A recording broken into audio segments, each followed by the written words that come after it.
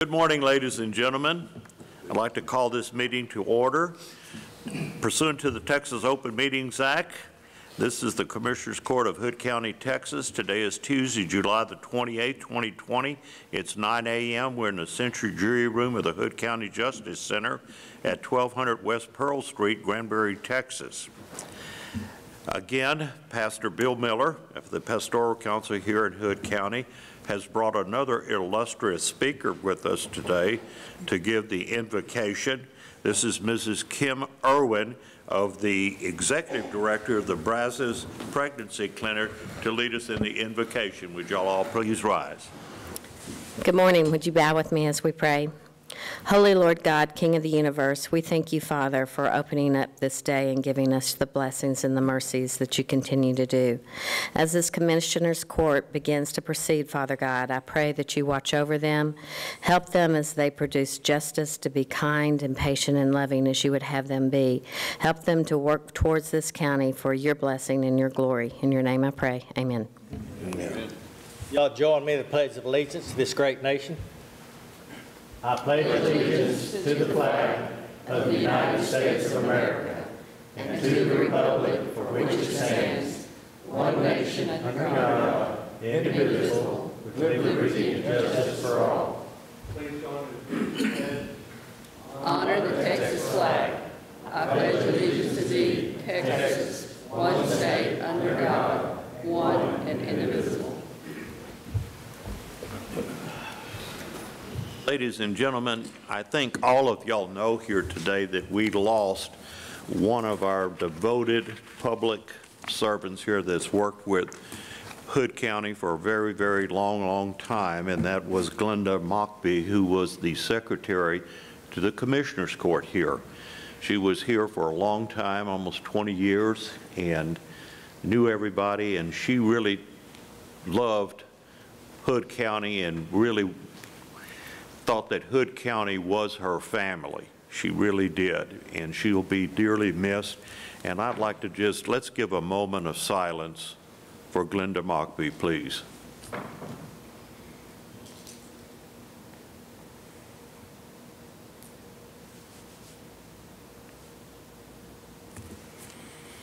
Thank y'all very much. Next, we have some special presentations. And I would like to ask Mr. Jay Webster to come down and assist me in handing these awards out. Because of the hard work that Jay Webster has done, almost paid for himself almost. We have the first check here. I'll give you. Read it. This is the guy here that's doing all this bad stuff. The rumor was that inside Ricky's ambulances was the most sterile place in all of Hood County. So with that, we're going to hand you a check here. I'm not going to tell you how much it is, or are we? No. It's up to you. I guess we will. It's a check for $20,000.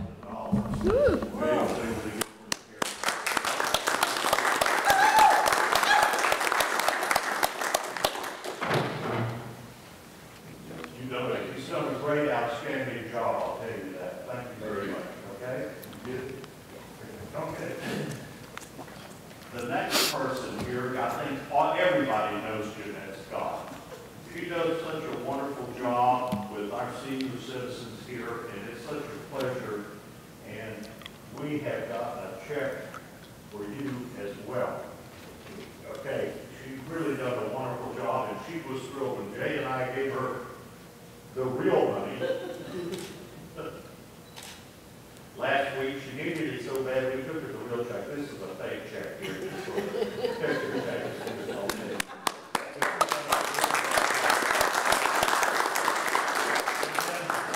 Next, Margaret Cornell. This lady right here does the Biloxi River Advocacy Center for the children.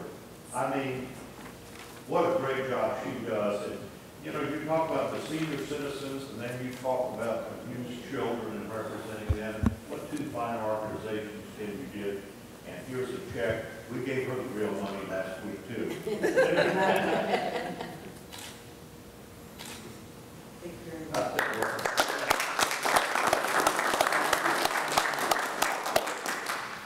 I'll tell you, they done such a great job that we gave them the money right away and they took it right away. Okay, Mission Granbury, oh my God, they had to send royalty down here to send this check.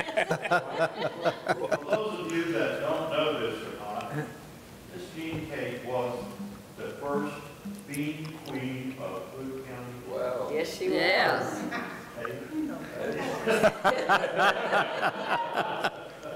And again, Jay and I took them and delivered them a check this past week for $5,000, and they just couldn't stop pissing on Jay.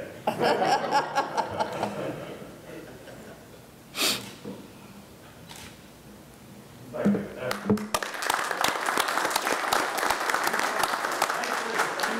More with $5,000 than anybody else in Hood County, and I believe it. It's true? Absolutely. Okay. Thank y'all very much.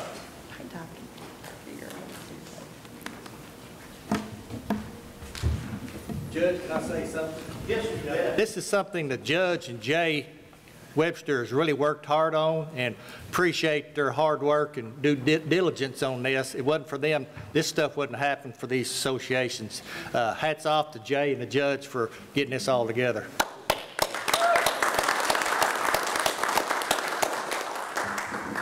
Okay, this is such a good part of the whole program. The next is the service awards. And the first award is to Laura Self. Is Laura here this morning? In August. She's what? August. Oh. That's her in August. Okay, well, that's good. We'll save her 10 years for her. That's great. The next is Toby Fries, 15 years. Oh. Sheriff Deeds to present Toby Fries with one. Tell me about him, Sheriff. Toby, he came up from Corpus Christi, been here for 15 years, and he's an investigator now. He's my blood and guts guy. So he was trained by Sonny Frisbee to learn all the blood splatters and all that kind of stuff, and so depend on him a lot of times, unfortunately, when bad things happen in Hood County. So appreciate him, and congratulations on 15 years. Thank you.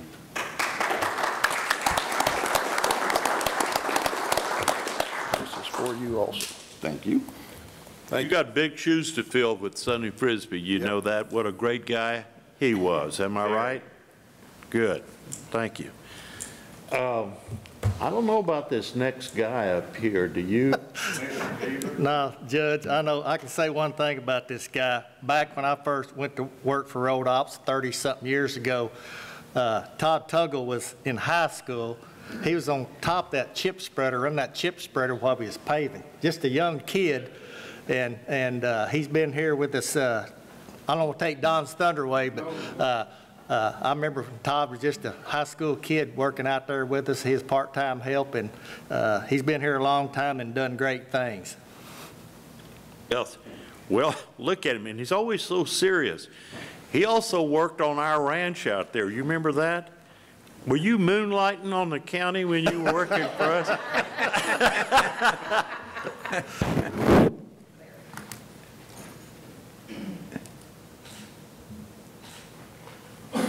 Thank you. Really, thank you. Todd, you got anything to say? We talked about you. You want to do a speech? Yeah. I tell you, he sure does have a good mother and father, too, doesn't he? Yes, they do. That's really, Yes, he does. he's a good man, and we see him up when we go to the drug awards at the Toller School. He's always up there and supports the kids up there too. He's a good, strong citizen of Hood County. We're expecting greater things from you, Mr. Todd Tuggle, okay? You made it this far. We forgot all that stuff you did in high school. All right. Well, the next item is the citizens' comments pertaining to agenda items. Sheriff Deeds has public participation forms so that if anybody would like to speak to any of the agendas, if they'll fill out the form, Sheriff Deeds will hand them to Katie Lang, and Katie Lang will hand them to me, and at the appropriate time, we will call on you to speak for a maximum of 3 minutes. Not a minimum, a maximum of 3 minutes. So the next item is a consent agenda. Does any of the commissioners wish to pull anything off the consent agenda? If not, do I hear a motion pertaining to the... Motion to approve consent agenda. Second. Okay, motion's been made by Commissioner Deaver to approve the consent agenda, second by Commissioner Cotton, who we welcome back. Thank you. Good to be back. Good to be back. Okay. Any further discussion? All those in favor to approve the consent agenda, say aye. Aye. All opposed? Motion carries 5-0. Okay.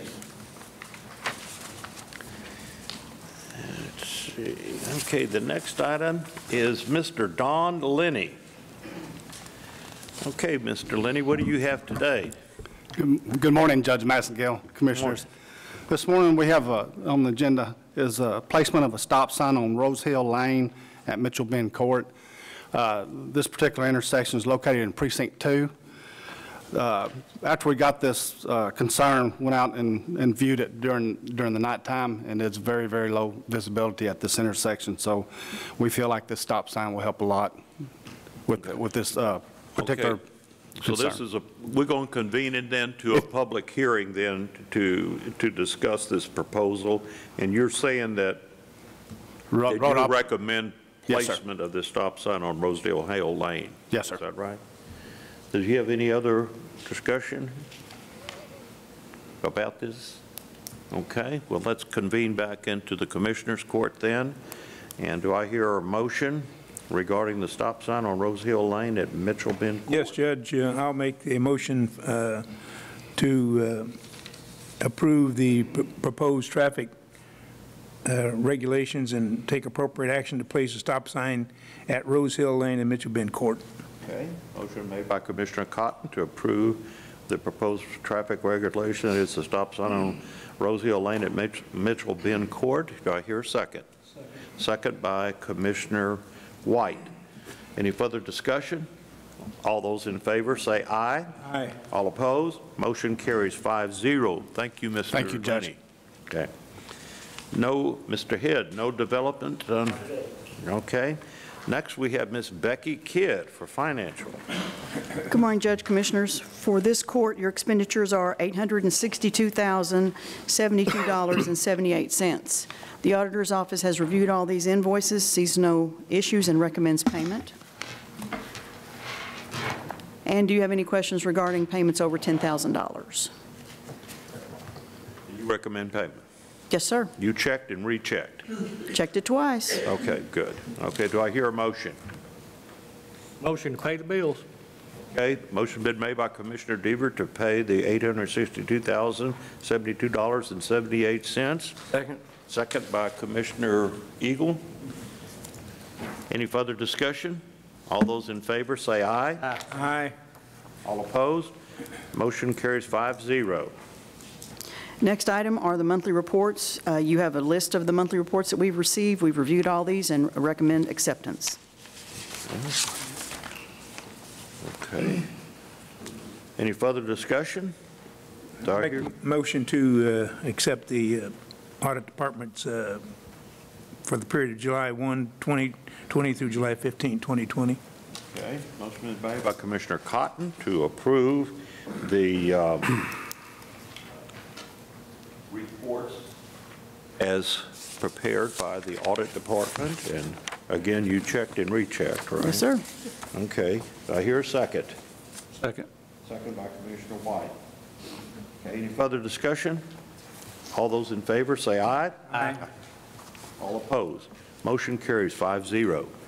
Judge Commissioners, the last item I have is the financial review of Constable Precinct 1 records. We've reviewed all their documentation regarding an audit, and we see no issues with this and recommend accepting this audit. Okay. Okay, do I hear a motion? Judge, I'll make the motion to accept the 2020 review of Constable Precinct 1 financial records. Second. Okay, motion been made by Commissioner White to accept the review of Constable Precinct 1 financial record, second by Commissioner Eagle. All those in favor say aye. Aye. All opposed? Motion carries 5-0. Thank you, Ms. Kidd. Thank you. Okay. Okay, that brings us to miscellaneous.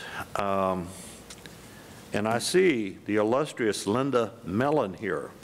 The next item is presentation by the Veteran Service Officer, who is Linda Mellon, briefing the county on the VA spending for the year-end 2019 for Hood County veterans.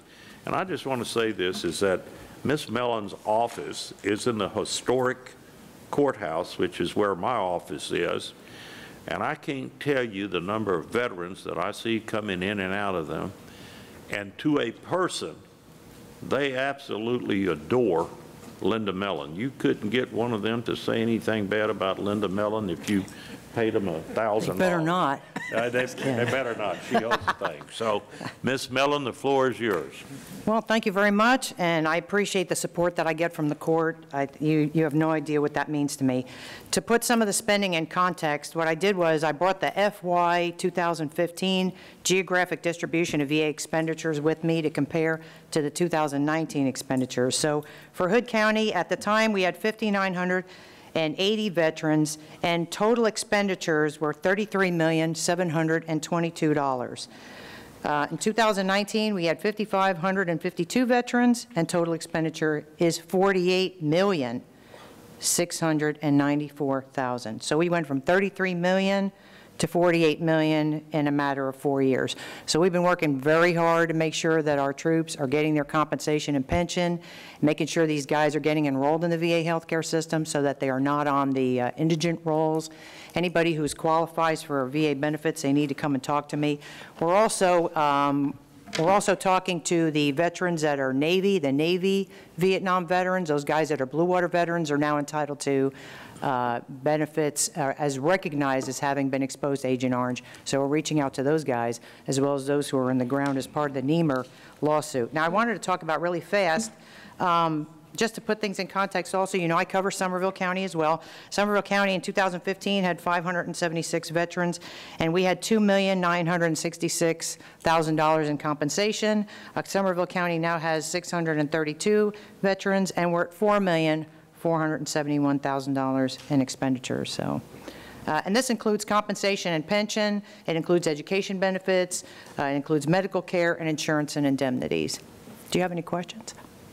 Now we understand why the veterans like you so much. If there's money out there to be getting for these veterans, you get it, don't you, Ms. Well, $48 million is a lot of money, and actually $48,694,000 is a lot of money. That's how much it's coming into the county for our troops, so, in expenditures by the VA, so. Well, good. You're doing a great job. Thank you so much. I want Appreciate to it. thank you very much. And thank you. Thank you for your support for our Thank troops. you for all you do for our veterans. Appreciate it. You did. Before you go, Linda, I want to say one thing, and I know the court didn't know this. My uncle, Curtis Deaver, lived in Alvarado, and he passed away several years ago, and his wife was my Aunt Betty, called me and said they didn't have no such a thing over there for the veterans. I guess Alvarado is in Johnson County, right? I don't know what county. Anyway, whatever county that is, she reached out to me, and I reached out to Linda, and she got it all taken care of, and they was very appreciative of it, and they, you know, let everybody know he was a veteran, and Linda took care of it, and she went above and beyond her call of duty, and I really appreciate that. Thank you. It was an honor. It was an absolute honor. Thank you. Thank you very much. Oh, how many years were you in the service? I served 30 years, 6 months, and 29 days total, 24 years active duty. How about that? And so that's why she takes care of all the veterans, and she does a great job at it. So keep up the good work. Thank you, sir. Thank you very much. Thank you again, Linda.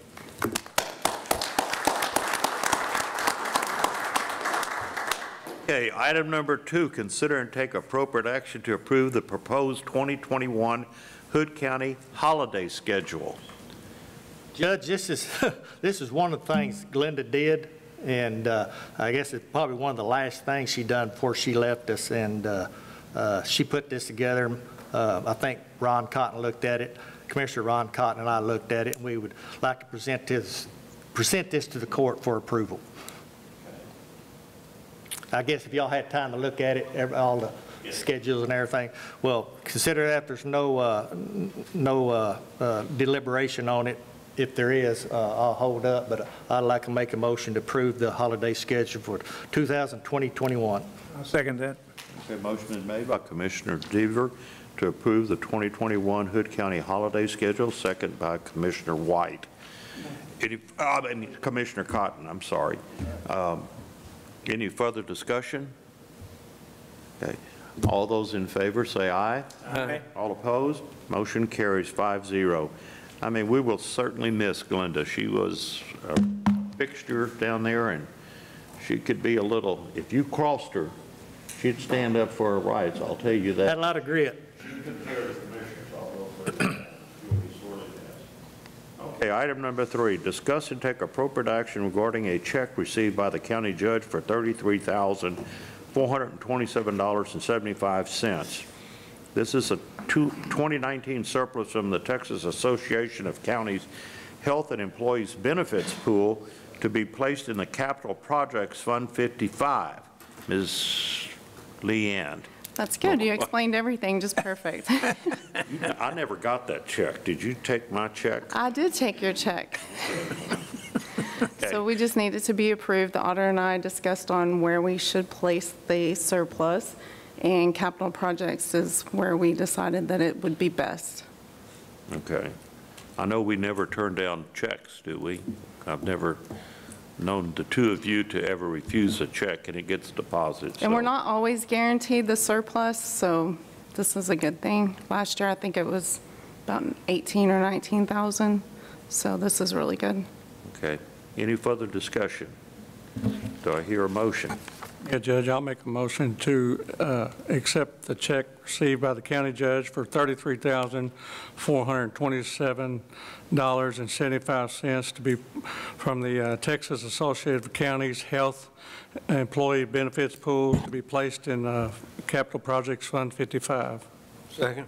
Motion been made by Commissioner White to deposit the check from TAC for $33,427.75 to be placed in the Capital Projects Fund 55, second by Commissioner Eagle. All those in favor say aye. Aye. All opposed? Motion carries 5-0. Thank y'all. Okay. Then item 3A, discuss and take appropriate action on Environmental Health Department's request to use the remaining funds in the vehicle equipment in the amount of $3,525.66 for the construction of a fence at the Citizens Collection Station. Ms. Jeannie Stacks. Yes, sir. How are you? We've had some issues at the collection station with people coming in from road ops and driving to the Citizens Collection Station. The grant, if everything goes correctly, will cover the east side fence, and this would be for the west side fence. It's about between 100 and 140 feet of fence with double gates for the new entrance. What's happening, Judge? People are coming in on the 377 side, going through road ops when they're closed and using the dumpsters, dumping whatever they want to in there. People's figured out they can come around when nobody's around and slip in there and dump whatever they want to down there. So, Well, this is something really needed. yes, I think so. Will the commissioners get a key to that gate? Just kidding. I went out there yesterday, and there was a gentleman there that was putting some metal, but he was the road ops guy, and he had just brought all his extra metal and set it by the bin. So he said, I promise I'm from road ops. So, because I guess he could see I was a little upset at him.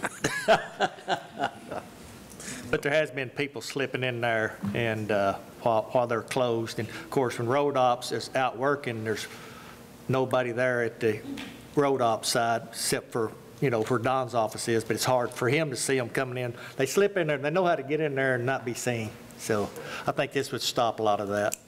This will come from the vehicle equipment line item, right? She had been allocated a certain dollar amount for vehicle equipment when she got the new trucks. This is the remaining balance, and is this going to be enough? You need a little more? I have one bid currently. I haven't received two yet, and the first bid was $4,730.80. So it's just over $1,000. I'm short right now. And I'd like to make sure that that's included in this so that we'll have, I've not made this amount on my spreadsheet to give her additional monies. She's got the $3,525 that was already hers. We're just repurposing it, and she needs to add $1,000 out of capital projects to get this fencing done. Okay. So we need an extra $1,000 to go along with the $3,500, correct, Becky? It's an extra $1,200 roughly, yes. An extra $1,200, That'll okay. be within. Okay, do I hear a motion? I'd like to make a motion to allow use the remaining funds in vehicle maintenance of $3,525.66 plus $1,200 out of capital to build a fence. Second. Who won there? I guess that's it. Okay.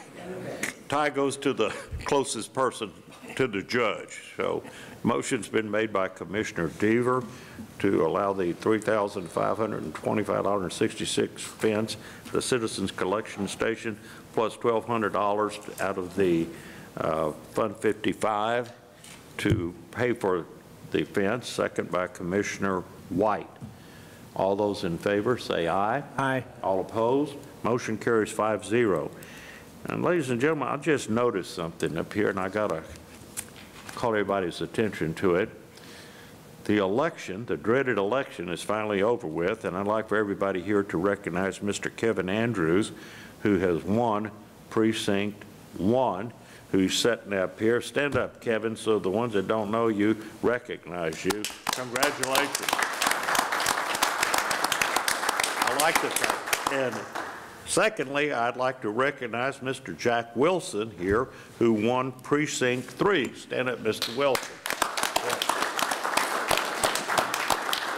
I want to thank both of you gentlemen for coming down here. I know I've seen you a lot down here, and I appreciate y'all taking an interest to learn how we're doing all of this. So you are taking two good men's place here that really put they really carry deeper. Commissioner Deaver and Commissioner White, I tell you what, they really love this county and do it, and I'm really confident that you two guys watching them will do likewise. We really will welcome you and hope that we have a good, strong court. Thank y'all for being here. Okay, the next item is a real good deal here. There seems to be a timely motion, and that's to consider and take appropriate action to accept riot shields donated by Scott London. 10 shields to the Sheriff's Office, 2 shields to Constable Precinct 2, and 2 shields to Constable of Precinct 4. Boy, I like that. I'll tell you what, that may be very timely if what I see on TV is true. So I'll take it away, and Mr. London, please. Good morning, Judge, Commissioners. Thank you for the opportunity to come here this morning. Life is always unpredictable, and the future is always full of things just we're not prepared for, and 2020 is one for the books. We've seen a lot of things nationwide. Riot shields are generally one of those things that the larger agencies have, but smaller agencies frequently don't. We've been very blessed here in some respects here in Hood County that the protests and counter-protests that we've seen have brought about nothing terribly adverse. But it gives us the opportunity to reflect on our readiness. And as we go through and evaluate where we are, this was something that we discovered that in Hood County we just don't have. And so my prayer is that these will collect an awful lot of dust and that we don't need them. But given the opportunity or the circumstances where they would be used, I pray that they protect those who protect us. And so with that, I would like to present on behalf of the Oath Keepers, 2 shields to the constable standing next to me and 10 to the sheriff. And they, at a cost of about $175 a piece, that's about $2,100 donation, not quite the $33,000 you got from Texas Association of Counties, but by golly, I pray that they will keep those that protect us safe. Well, thank you very much. I think it's a very timely deal, and we accept them gladly. So, like you said, I hope we don't have to use them, but it'd be nice to have them if we do need them. So, thank you very much. And is there any further discussion? Do I hear a motion to accept these shields on behalf of the Oath? I'll make that motion. Okay. Motion to accept the riot shields donated by Mr. London, 10 to the sheriff's office and 2 to each constable standing on his left and right. Okay, do I hear a second? Second. Second by Commissioner Deaver. Any further discussion? All those in favor say aye. Aye. All opposed. Motion carries 5-0. Again, thank you, Mr. London. Thank you. Thank the Oath Keepers. Thank you all very much. Appreciate it. Good.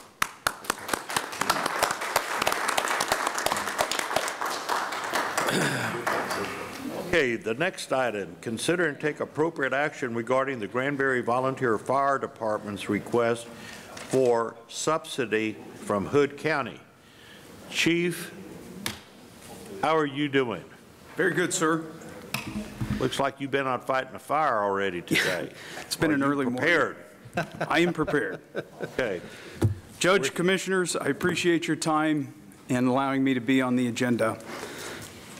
If you notice, as preparation for this, I sent you a mountain of documents. Those documents are in place from a request saying to make an argument and justification to you gentlemen for our subsidy. In that stack of documents, I also had attached basically my argument, and I don't know if you gentlemen have had a chance to read that over. If you like, I can go through that. And I'd also like to be able to take any questions or concerns that you gentlemen have. Granbury Volunteer Fire Department was chartered in 1907, has been volunteer since that date. GVFD is chartered and state recognized as a 501c3 nonprofit that is contracted by the city of Granbury to provide emergency fire services. And as much as GVFD is part of the city, we are a standalone organization recognized by the state of Texas. The data and statistics presented today are based off of GVFD's dispatch calls into the city and county, and the majority of today's discussion will be focused off of 2019. Some trend data will be indicated off of the last 10 years. For the year of 2019, we had an operations budget of $132,500 that was used to respond to 1,604 calls, using 22 apparatus that responded out of 3 stations with an average of 55 members. In addition to our responsibilities to responding to a wide variety of emergent, non-emergent calls, GVFD hosts 2 separate fire academies for all Hood County Fire Department's newest members and having 2 specialized rescue units that specialize in swift water and high angle. So, how did I get here today and why are we requesting the subsidy?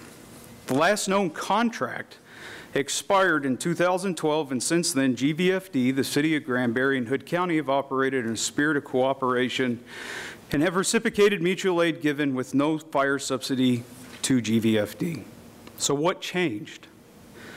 The factors that have contributed to GVFD requesting the subsidy provided by Hood County is based off of past expenditures. The City of Granbury has contributed over the 10 years, and particularly 2019 with Engine 6 out of service while being refurbished. The investment was into GVFD's operations of city-owned apparatus and equipment, and these items require testing, inspections, maintenance, and they do break down or have to be replaced over time due to expiration dates. The requests were made by GVFD over the past 10 years with the justification and consideration given for firefighter safety, efficiency, and improved response times.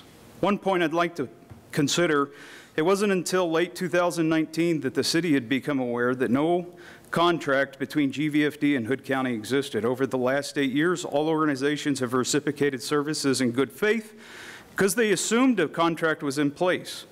Every single individual in this room currently involved in today's discussion is new to their position since the contract expired. In effect, it's a problem inherited. After I was elected chief in January, I learned about the contract issues. Fire Marshal Jeff Young and myself had started a discussion in the first week of March Then COVID happened. And that is why I'm so late in the year. With the city and county working hard on COVID, there was a 3-month pause to the work Jeff and myself had started. In that time, I've done research, found data, and prepared for today's statement. I fully agree with the original question made by city management in January. Can GVFD continue operations outside of the city without a new contract? My goal is to obtain a fair contract that is equal to what other volunteer fire departments are currently receiving in the fire subsidy. And I want to emphasize, I don't want to take away from the 8 other volunteer fire departments. I'm asking for whatever subsidy be considered. It does not reduce the subsidy of the 8 other departments. GVFD cannot benefit at the cost to our neighbors. The current subsidy is $1,618 per month, and this is what GVFD is requesting from Hood County. What could happen? If GVFD cannot obtain a fair contract between GVFD and Hood County, then the tentative date discussed between myself and city management has been October 1st, 2020. The city will consider funding a city-only volunteer fire department, and GVFD mutual aid response into the county could stop. What is lost? Ultimately, fire districts will be redrawn, call volume shifted, budgeted stretched further, and county apparatus redistributed. The impact in Hood County response times will be longer. County fire departments will have higher operating costs to higher call volumes, and their members will have to respond to even more dispatch calls. The city will lose its mutual aid from neighboring departments and exposing GVFD to be very short of a workforce on large events, which in effect affects the overall safety of any scene. The city and county both need to be prepared to explain to its taxpayers why the fire station across the street didn't respond to their emergency. GVFD is making its best effort to make its argument and justification for consideration of the subsidy. No matter what happens, I can tell my membership, my fellow chiefs, the city and county citizens that GVFD has made its best effort. For the year of 2020 through the month of June, GVFD's responded to 576 total calls between the city and county, with 1,076 apparatus responses, with an average response of 3 minutes and 55 seconds from tone out to en route, and 6-minute response time to being on scene, with an average of 7 firefighters. More specifically to Hood County, GVFD's responded to 88 calls with 159 apparatus in the dedicated GVFD Hood County Response District and 116 mutual aid calls with 255 apparatus into the neighboring fire districts.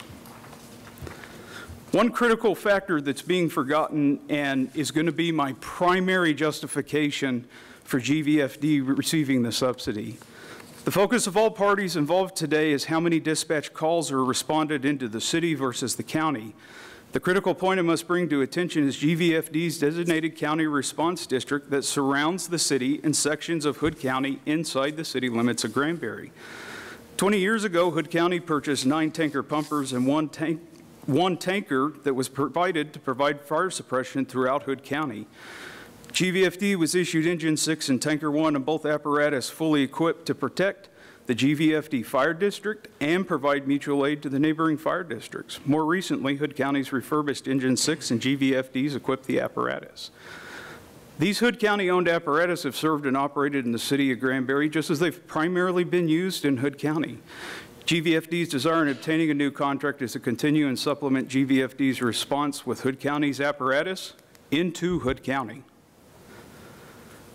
Hood County commissioners and judge and residents and taxpayers know the subsidies being utilized. GVFD's proposed a budget with line items to represent our responsibility with a contract in place that also ensures mutual aid response to the 8 other fire districts of Hood County, along with access to city-owned apparatus in specific scenarios when needed or requested. Now, I'm not going to go into a breakdown of all of our equipment. I can if you gentlemen would like me to. And then the last thing I'd like to talk about is what's our prospective city and Hood County call volume? How much mutual aid are we actually receiving versus how much mutual aid are we actually going out? And I really feel bad trying to hinge an argument off of this. Because to me, I don't care where the mutual aid goes or comes. The mutual aid's the single most important thing that any of these departments have and offer. And At the end of the year last year, it boiled down to Granbury went out of our district 200 times, and the county came into our district 137.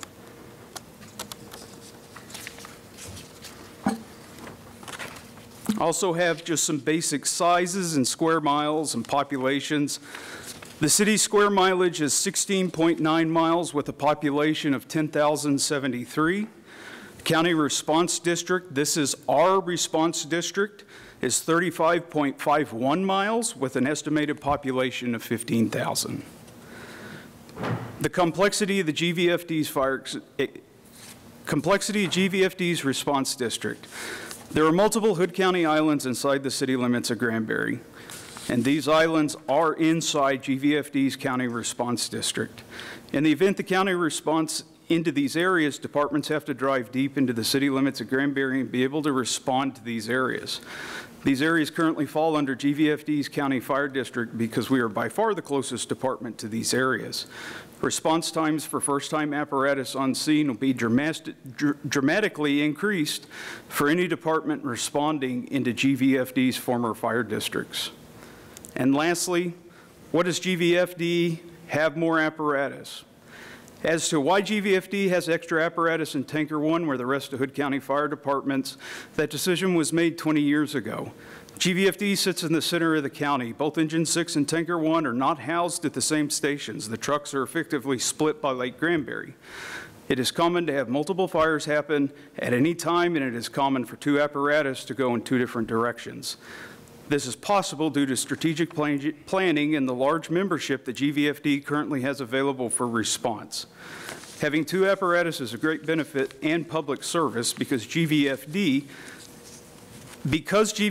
has two apparatus does not mean that we're rewarded with a surplus. It means we have more testing, inspections, maintenance, and equipment to replace because we have a larger mutual aid response and more calls to respond to.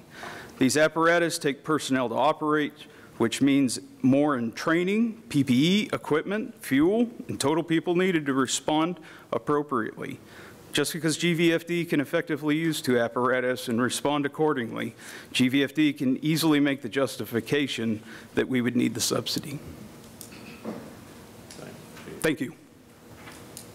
Anybody have any questions here of Chief Hall? Not really, just to let you know, I don't think there's anybody on the court that was here in 2011 when this agreement was made, but how did we go 20 years? And how has it worked for 20 years? Well, now it's not working. I think at the end of the day, I don't know, I truly don't know how the contract got missed. I can't answer that. I'm brand new to the position. This is just one of the many things on the administrative side of the department that I've tackled. And the reason it's worked, outside of this, the reason it's worked is because that is what these departments do. They work with each other. And don't get me wrong, we occasionally have disagreements with each other, but when the calls come in and we're toned out, we go. And it has been that way since I've been on this department, and it has been that way long before I was ever on this department.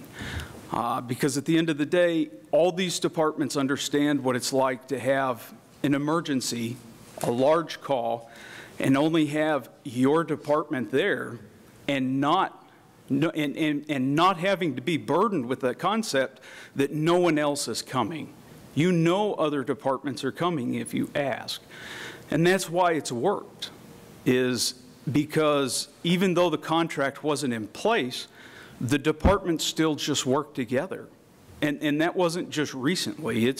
I can point to calls this year, last year, 10 years ago, 50 years ago, where the departments still work together. I like what you said when you said you don't want to take away money from the 8 other volunteer departments that serve Hood County. I'm sitting there looking at Kevin Andrews, who is the fire chief in Lipan, am I correct? And I'm seeing Jeff Young up there, and there's a camaraderie among all these firefighters that really will come to the aid of each other. And I wish that we do have the money. I'm sitting here looking at Becky Kidd when, after you and I spoke last week and asked her about the money, and she said, yeah, I wish I had the money too, because it's been operating for so long where we've been paying the subsidy to the 8 volunteer fire departments that truly need it, that without the subsidy, they just wouldn't be in existence, is the way I understand it. Yeah, period. I also really agree with that, and this is something that I've really told the city. I said, I truly understand our interest in wanting to get the subsidy, but it cannot come at the cost to these other departments. It can't. We are a large department. We are well-funded. We always do want more.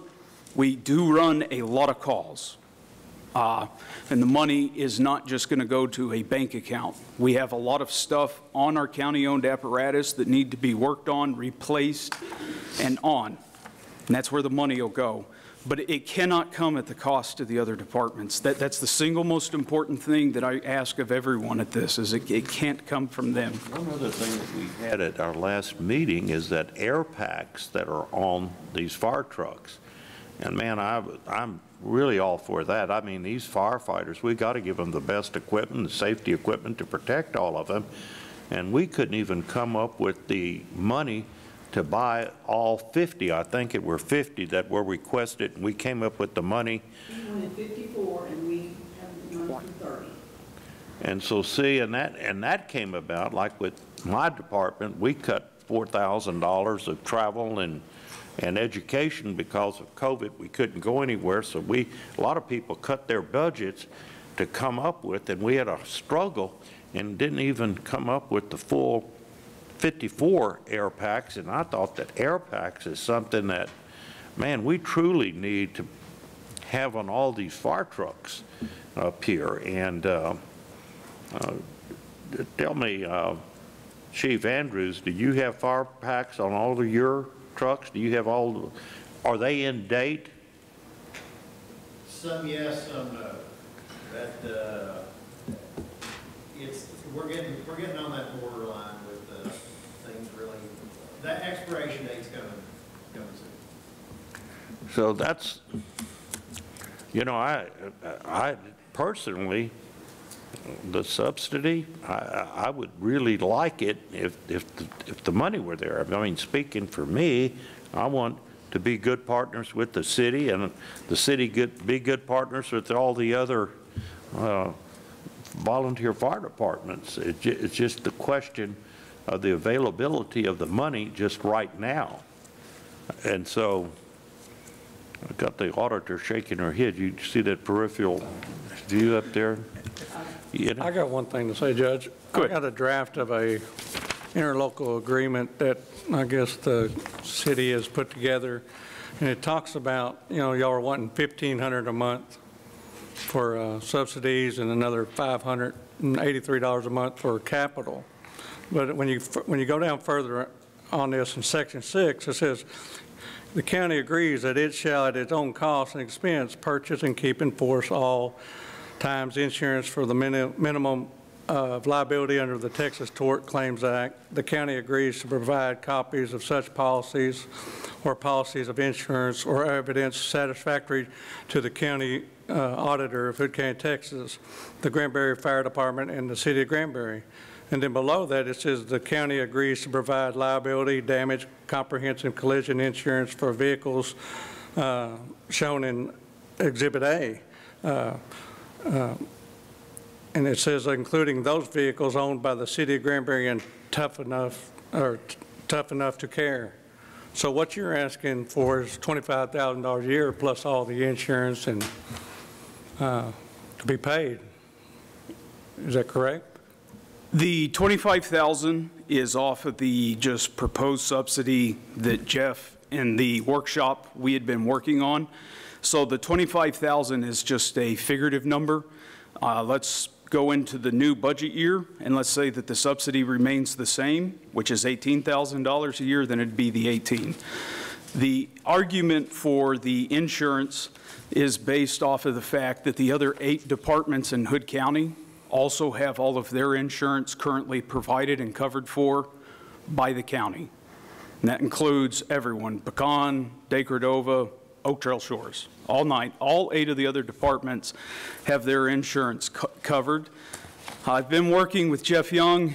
He's been getting that particular insurance quote, and to add all of Granbury's fleet, and Jeff, please correct me if I'm wrong, it's 10 apparatus total, is $2,500 a year. So the cost is there, but again, that is something that is provided to the other 8 departments. And some of these other departments have large fleets. They're also in a higher income district and neighborhood, but they still are afforded the same consideration. Now, the last thing I will add to all of this is I'm definitely not an insurance guru, and I have tried very hard to kind of figure out our insurance. But at the end of the day, our insurance is provided through a blanket policy that covers all of the apparatus in the city of Granbury, and that includes water department, parks, and on.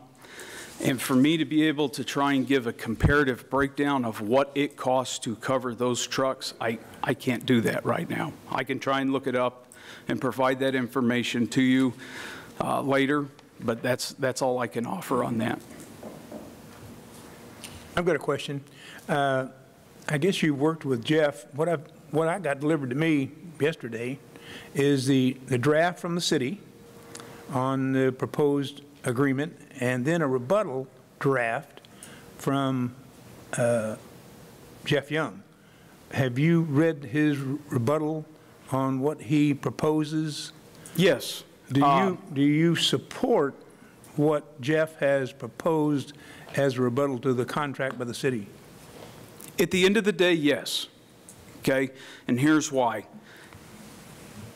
Everyone's gotten their teeth kicked in with COVID this year. There just hasn't been time to truly be able to work on every single aspect of trying to figure out every stipulating point of the contract.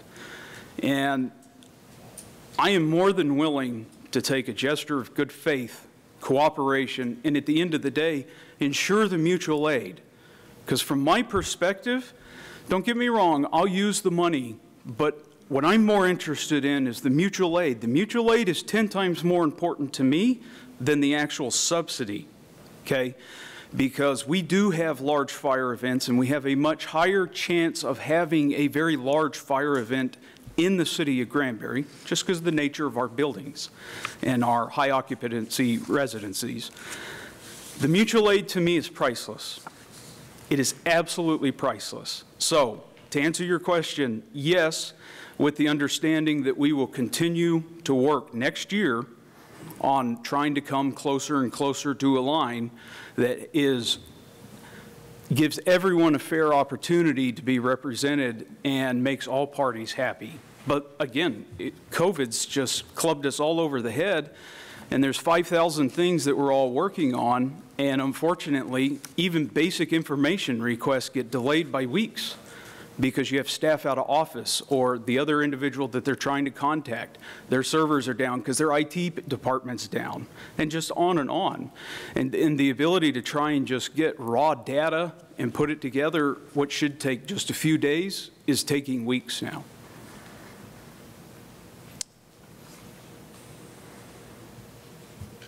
I'd like to clear up one. I mean, I understand what you're saying and where you guys are coming from, and I've looked at both the contract that was proposed by the city and then the contract, that mutual aid agreement that's, I don't know if it's a rebuttal, but it's an answer to, it's a proposed from our end of it. But you're saying I guess I'm a little confused here. You say that the contract that we had before expired on 2012, I'm seeing right now we're still under the contract just by reading the terms of it. It shows right here on page 2 of the contract that we're actually, I believe, working under, that it expired on 2014, September the 30th, but unless otherwise terminated, it renews for subsequent terms, plural, of 3 years. So it went to 17 automatically, and then we're in it now. So to say that this contract that was signed in 2011 is expired is not right. Okay. So I just want to point that out to clear up the record that we still have a contract with you guys. So that's going to mean basically renegotiating this. Right. And then, again, what I'd still add to that is that in that time, we have not received a subsidy. So, again, that's really why I'm just bringing this up. Whether it's expired or renewed, I just want to really highlight this because at the end of the day, it's something that our department's focusing on, and then also the city. So what you're saying, if I can get it clear, you're wanting the same subsidy as the other. Period. You're not worried about the insurance of that. You're just worried about the subsidy. For right now, I want the subsidy. If that helps get everyone in good cooperation, where we'll actually sit down and talk and actually figure something out, I'm more than willing to sign a 1-year contract for that. Again, though, the stipulation is that 8 other departments are being provided this service. And Granbury's being singled out, and it's not being given to everyone. So we'll be signing a contract, but it's a different contract. The city's budget around $600,000 for your fire department? Yeah, our total budget, that includes personnel and we'll call it the bills, and then our operations. Our operations budget's $132,000. But y'all get other benefits too, right? Y'all get retirement and... Yes, sir. There's a pension that was started a very long time ago. And the pension's based off of participation in the department. And that is something that is set up individually through the city. Also, if other departments were interested in setting something like that up, they can. So yes, sir. If an alarm goes off or a fire goes off, are y'all one of the 3 that generally get dispatched? Are you talking about like where at? Just anywhere in the county. For the most part, yes. There's 2 spots where we're not first response, first tone out. That's Pecan and Lipan. It's always going to be based off of your nearest department, which makes a lot of sense. You're going to tone your nearest departments first, and then your outlying departments you'll tone second. For us, we're the first response department for Station 70, Station 20, Station 30, Station 40, Station 50, and Station 90. And again, that's just because we sit in the center of the county. We border all of those districts directly. On your list of apparatuses that you have on the back here on your Exhibit A, we provide insurance for 4 of them, right? Yes, sir.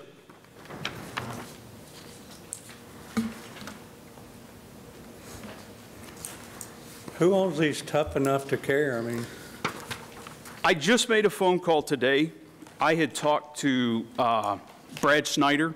I'm not sure if you gentlemen are familiar with Brad Snyder. He owns New Scope Marketing. That is a subsidiary of New Scope. It is their nonprofit. They also respond with those apparatus, and he covers the insurance on those apparatus. And I realize that I know where you're going with that.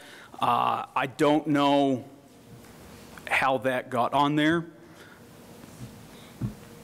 Oh, I wasn't going nowhere with it. I just want to know why, I see county and city, but I see something else on there. Right. Yeah, I did not add those. I called Brad, though, because I did see that. And I asked him if the city was covering his insurance also currently. And Brad's organization is covering his insurance.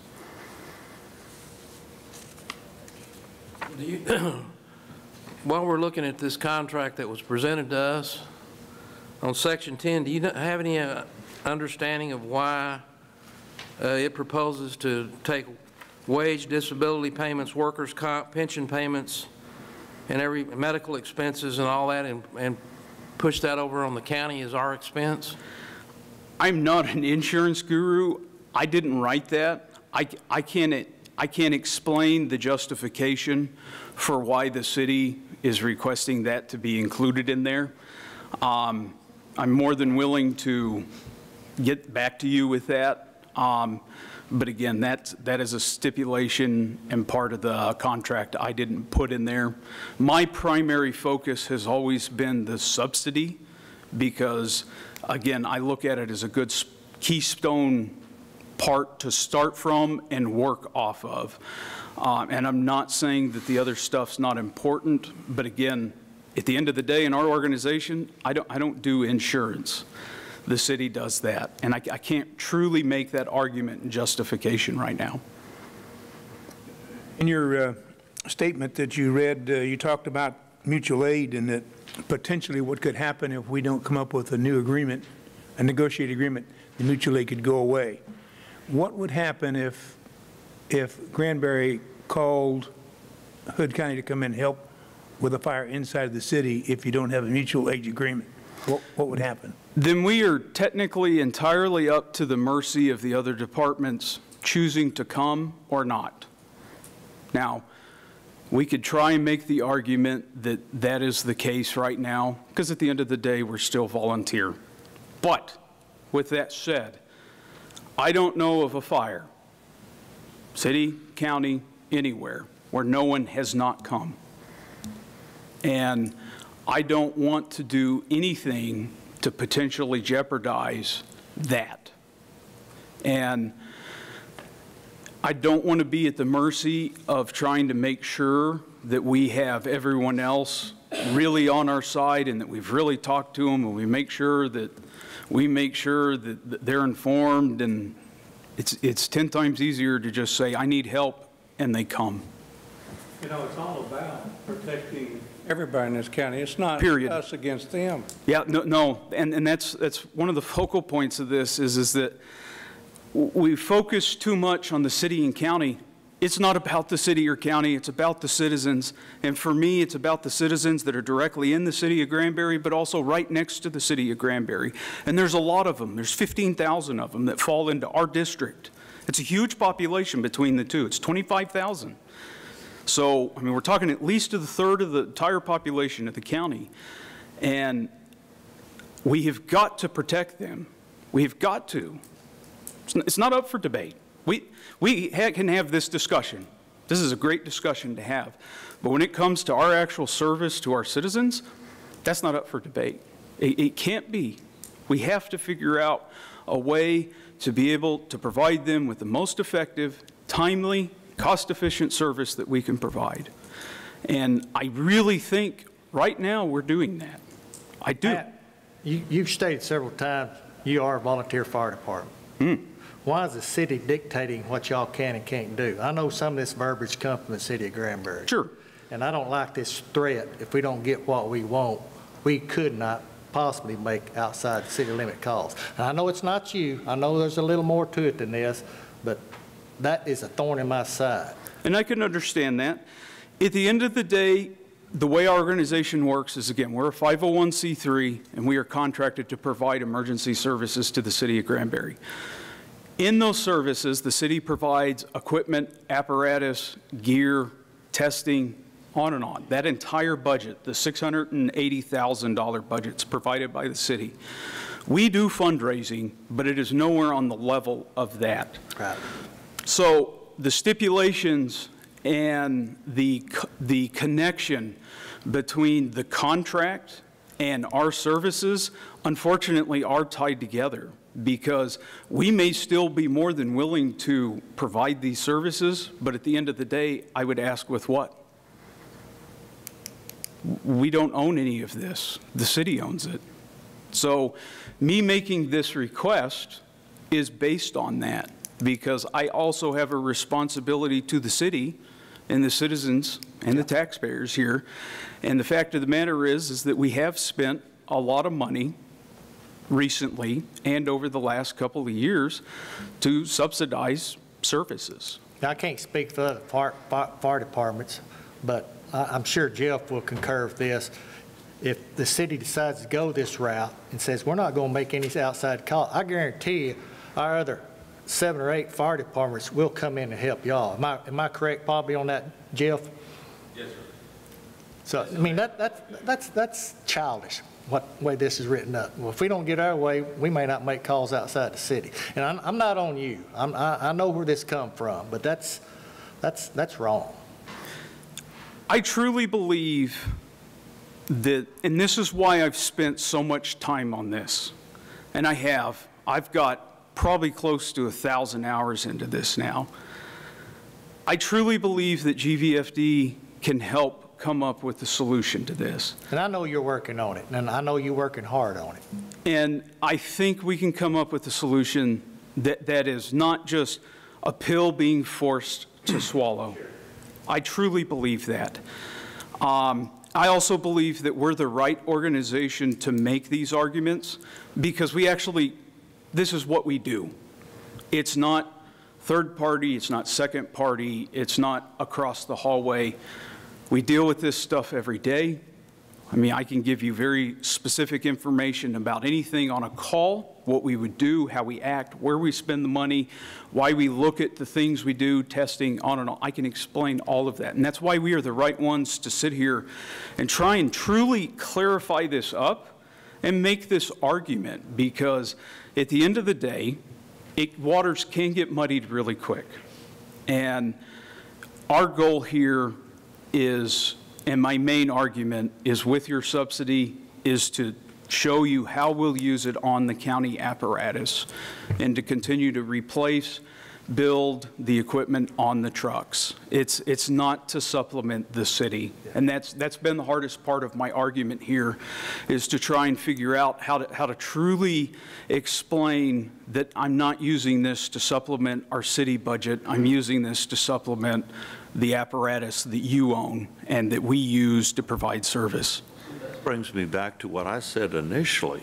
I think the air packs for the firefighters is probably the most important thing that can go on a fire truck. And I was really for that, but we only had enough money in the budget to buy 30 of the 54 air packs that were needed, and we still don't have enough. I mean, we got 30, which is a good start by making the cuts into various departments, but we just need to see how. We don't even have the effective tax rate yet to know if we're going to have any money. So I appreciate what you said at the beginning. You don't want to take away anything, but as a volunteer firefighter, I would really like, rather than the Granbury getting the $18,000 a year, I'd rather buy $18,000 worth more of air packs right now. I know if that seems selfish or not. I mean, I'd like to work together. I want everybody to work together, be reciprocal. That's how everybody helps everybody out. I agree with Commissioner Deaver that we all are going to help. I think that all the firefighters are going to help everybody on anything. So it's just a question of money right now, I think, more than anything. I don't think anybody's opposed to, maybe paying a subsidy. I don't know about all of the insurance that y'all have, because you have so much more equipment, you have so much more retirement, you have workers' comp a lot more. I don't know if we can ever be able to afford all of that, but right now it's just a question of money. I just would really like, and I'm really trying to find the money to get all the air packs. Something happens to a volunteer firefighter because we have a faulty or out-of-date air pack, I'm really wanting to get the air packs taken care of as soon as possible. That's where I'm coming from. I would like to work with you on the thing, and I think we could work together. I just don't know if we have enough information. Go ahead, Commissioner White. We give all the volunteer fire departments $19,416. So what you're asking, that's what you want right now? Right. I just want to get it all straight. Now, again, at the end of the day, I've tried to be able to truly and competently argue the insurance and workman's comp. I don't know enough about it. I don't. That's a discussion that I've just decided on saying, I'm going to take the subsidy and I'm going to take it to this point. The insurance and everything else, I can't discuss that because I don't know enough about it. I'm not the one to be having that conversation. You know, I'd have to see that where you could insure 20 vehicles for $2,500. Well, I will say this, fire department insurance it's not like standard vehicle insurance. They look at how the apparatus is used so that when you start trying to insure, like let's say, and that includes our brand new ladder truck, that quote, okay? The truck is not driven or used every day. So that is factored into it. Again, I can't truly explain that, but there is a quote for that from VFIS. But yeah, sorry, it's just, I can only take this conversation so far. Does the, Jeff, you have any weigh in on this, sir? Fire Marshal?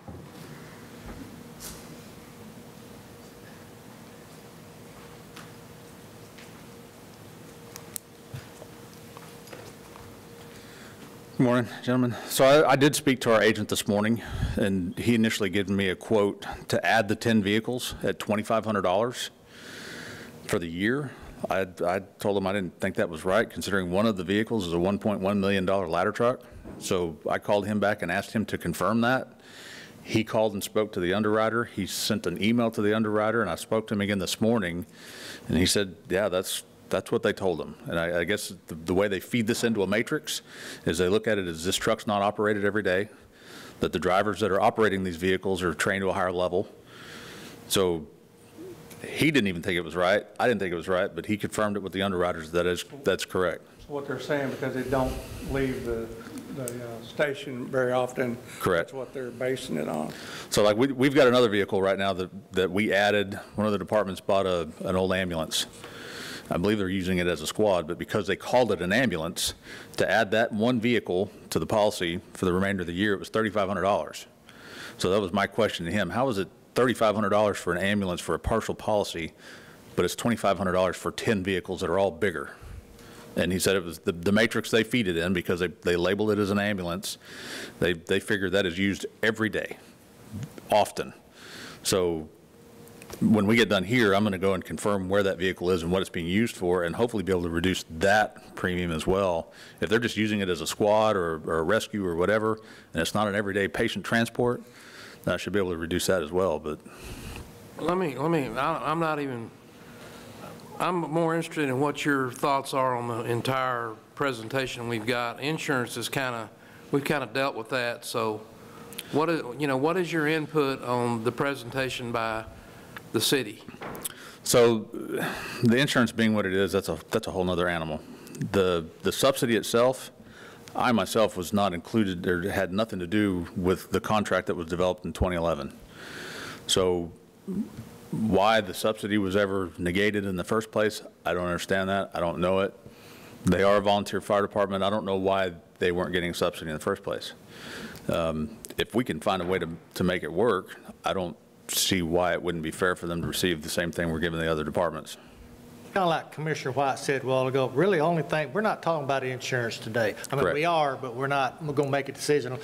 Right now, we're talking about the subsidy of $19,416 a year, which Correct. is $1,618 a month. Correct. That's what he's asking for, only what he's asking for, the subsidy. Right. No insurance, no nothing else, right?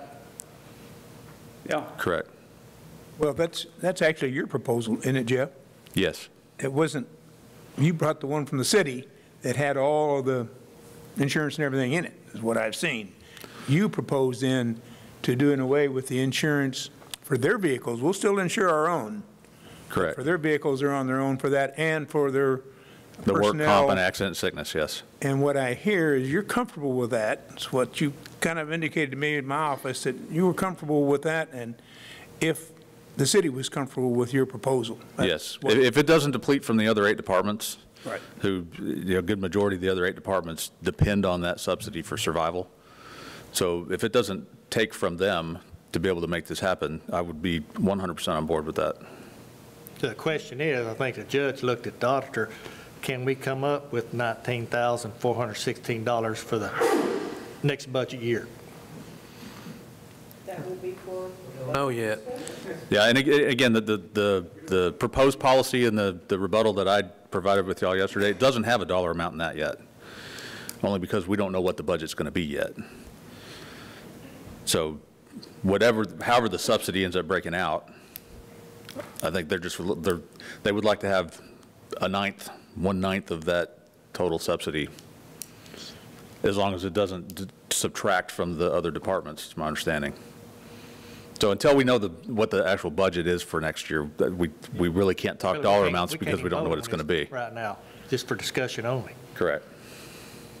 In the meantime, I'm going to say you two, sounds like, you're the one that's doing the negotiation. You guys know more about what your business is, at least that I do. So I'm respecting your opinion on how that would go and what you're agreeable to. But at the same time, I'd like to see that our attorney cut in on the agreement or whatever it is. He hadn't seen that yet, has he, your proposal? Correct.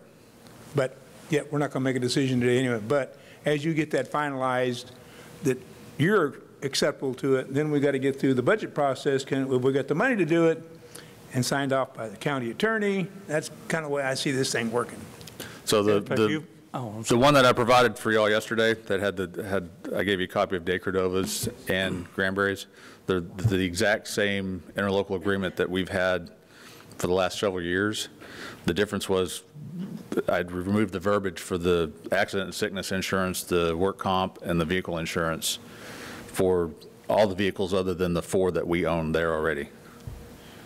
But it's anything back to the city, or, have they seen what you're wanting to offer? I have not. Yeah, and I haven't either. Again, I mean, we're just dumping time into this. Last time I talked to Jeff was Friday at like 6 p.m. So, like I said, just time. I haven't had time to be able to truly pull it together. There's just concessions that I'm willing to make to move forward with this and accept a 1-year contract to work on it again next year when I actually have time. And there's other things that we can do with the subsidy that also can fulfill the interest of the city. With the subsidy provided, I have budgeted in my proposed budget line items in there for insurance. So we can take, in this case, potentially $2,500 out to cover the insurance. Now, the one thing that I will say to that is that that's $2,500 not going towards the operations of the apparatus, but we can make it work. That's how budgets work. We can work around it. So at this point, I'm now meeting 2 of the 3 objectives. I consider that a great success this year. So, I mean, there is things that we've planned for, discussed, tried to figure out, articulate, get hammered on, learn more about, abandon, come back, redraft, approach it again. And like I said, it's not just the county that can't be uncompromising, and it can't just be the city that can't be uncompromising. We can actually kind of go half and half on this and figure it out. We can cover the insurance through the provided subsidy, assuming that it's around $2,500. There's no reason we can't make that work. It still leaves us plenty of money to work on the apparatus for the year. And it still gives us another year to hammer out the last detail of the third of this. So that's the approach I'm taking on this. You know, Matt, like the rest of the court members said, we don't know how much money we have yet. Sure. I mean, so we can't give you a decision today, but, you know, I think it's for everybody's benefit till we try to work this out, you know, because I don't want the dissension between this, you know, I don't want 2 different fire departments. I don't want 2 different teams. I want everybody to be together. Yes, sir. I would agree 100% with that statement. That's not good for anyone, particularly our citizens and our residents. And so on a final note, just to put it in perspective, I did get kind of a ballpark estimate on what it would cost to cover that accident and sickness and work comp for the members at Granbury. That's, for next year's policy, we're looking at approximately $22,000. It's just that portion of it. Currently, they pay $17,500, I believe, to accident and sickness in their work comp policy. The VFIS is telling us there's going to be a 25% increase next year because insurance has now been told they have to cover cancer as one of the things for firefighters. So even our policy next year is likely going to go up 25%. Well, let's go ahead and talk about this after we see how much money we're going to get. Dan, I like this. We want to compromise. We want to work together. We got to be a good partner. We want to all work together. I think Kevin shaking his head in agreement. I like your attitude here about working with us. And I think, you know, we're not just pulling your leg when I tell you that we don't have the money. If we're not buying air packs that I was really for, you know that the money's just not there. Hopefully, we will be able to see it. So what do we want to do then? We just want to wait until we find out what the budget is going to really see and then address this again and work on the contract? Is that agreeable with everybody? So y'all want to just reset this until another time after we get the... At least we get through our budget. We sign off on the budget. Yeah, and also Becky, I'm sure Becky's writing the numbers down now, which is $19,416. Is that what everybody, all the other departments are getting a year? Currently, yes. Okay, so I'm sure Becky's writing that number down. If we can come up with it, we'll... I know you've got an additional issue of asking for more money to take care of the air, not the air packs, but bunker gear and stuff. You've got that proposal in front of Becky too, don't you? Or have you yet? As far as what I've requested for next year's budget? The additional money to supply your own bunker gear. Yes, that's been requested. We're just, again, we're still waiting on budget numbers to figure out where we can go with that anyway. Well, do we need to make a motion on that? Or do we just want to reset it until we'll just get back with you? It's on our minds. We want to get back with you. So we'll do that because the budgets are coming up here quickly. Right. So we'll continue to work together. Making a request for that money right now, and if we got it, we got it. If we don't, we don't. Okay. All right. I appreciate your hard week on this, Chief Hohan. I really do. Jeff, appreciate your good work on it. I'm glad y'all working together, and I'm glad that Chief Andrews is here today to listen to all of this. So that's good. We'll figure it out. How about that? Is that a deal? All we ask. Okay. Let's work together. Let's figure it out. That's good. That's good. Okay, well, thank you very much. Thank you Thank you very much, Chief. Okay. Okay, the next item is to consider and take appropriate action regarding approval to add onto the top of the 8-foot glass partition in the JP4 Administration Office. We have Mr. Jay Riley here. You want to add to 8 feet? Yes, sir. Judge Tuggle visited with me, it's been 3 weeks ago, 4 weeks ago. He has some concerns. And right now, as you can see, we've got, I know everybody's been in there, but we basically got a 8-foot wall. It's all glass. It's got wood across the top, relatively the same as what's on top of your bench here. He would like to add to that. So I had some concerns with that to keep it to where it pretty much fit the aesthetics of the office. We did one bid. We could put 2x4s and sheetrock up there, but I didn't feel like that would work. I didn't think that would pass. So I got an estimate on glass, and what he'd like to do is install 3 foot of glass above what's currently there, which will still leave you a little bit under the ceiling. It'll leave a gap at the top, not much. His concern is somebody could get over the top of that barrier. I'm going to stop right there. I know we've had this discussion before. Katie went through the same thing.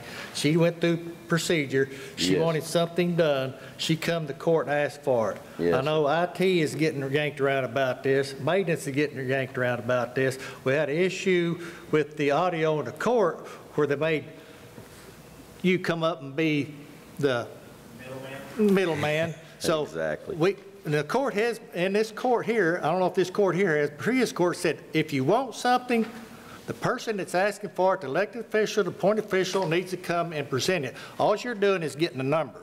So I'm not very happy with this when the court before said if an elected or appointed official wants something done, they come before the court and ask for it and not be the messenger boy. And I'm not mad at you, Jay, but I'm just making a point. Now, whether the court wants to consider going forward with this or not, I'm not going to be here in 5 months. I truly suggest if somebody's going to make modifications or do something to property of the court, which the Commissioner's Court is responsible for buildings, they need to come and present it. So I'll stop right there. Well, I'm going to add to that, too. I know that over here at the old courthouse that there's things that have to be run by the historic people and all that, and I don't even know if we can do it. Yes, sir. And those bunny trails need to be run before coming up here, in my opinion. I don't even know, I'm kind of going along with Commissioner Deaver on this. I'm really not understanding what the problem is. They've already got an 8-foot barrier there. Yes, sir. But anyway. You know, you look at Katie's office, you look at the TAC office, you look at the TAC office, and they don't have nothing 8 foot anywhere. I mean, the judge's office. Don't my room. The judge's office don't have anything. Do you judge? You got a barrier? No. You know, he's going to take one of those shields back with him. Sheriff, can we have a shield? Yeah, can I have one of the sheriff's shields up there? I need 3 of them. I'd like to have 3 shields, one for Alicia and Beth and myself up here. Now, Anyway, you know, make my point, and I said I was going to be quiet. I think the person that's wanting this needs to come to present it. I mean, yeah, I don't think you can explain why. I just looked at the picture. I can't explain why they need it. It's an 8-foot wall. Wow. And here's another thing. I'd take a hammer and break that window instead of going over the top. You enclose that space right there, it's not going to get no air conditioning, no air. It's going to be a hot box. It's going to be completely enclosed. So, I mean, you can go on talking what's wrong. I got my mind. If the court wants to hear more on this, I think we need to vote on it and go on because the person who's wanting this didn't come to present it. Yeah, that's why I ran the numbers. I was asked to run the numbers. Yeah, now you did your job. I just don't see where it's going to be any more safer than what they got now. I mean, if somebody wants to come in, they're going to kick in the little door. I mean. Yeah. I mean, if somebody wants in, they're coming in.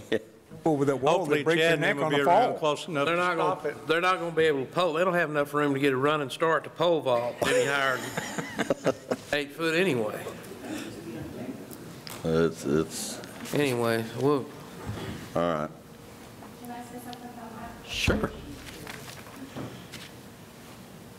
If you remember when I requested it, it wasn't for safety. It was more as a barrier between the public and the office work. And it's just basically to keep germs away and that kind of stuff. It's not really for protection because it's not bulletproof or anything. So, you know, I just wanted to add that. TAC office is the same way. What we did in the TAC office is it's just a shield in front of it, and it's not 8 foot tall. Right. We did that due to trying to separate a little bit from the public.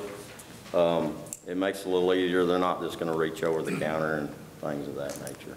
And then we actually planned to do that before the COVID deal came out, so it worked a little better. Well, also, I got to get permission to hang a picture in my office, so if I got to get permission to hang some art in my office, I don't know about installing something else. We better run the trap on that too to make sure that that's going to be allowed. So I've not dealt with the Historical Commission. Normally, I don't. They're not the easiest to get along with up there. I see one of them smiling back there, especially this is just a local one, and then you have a state historical commission, so that's, well. You want to vote on this or let him continue on? I'm ready to go. I'm ready to vote too. I think we got the deal. So do I hear a motion? What if we don't get a motion? What's Robert's Rules of Order? To approve, to take appropriate action regarding approval of adding on the top of the 8-foot glass partition in the JP Administration Office.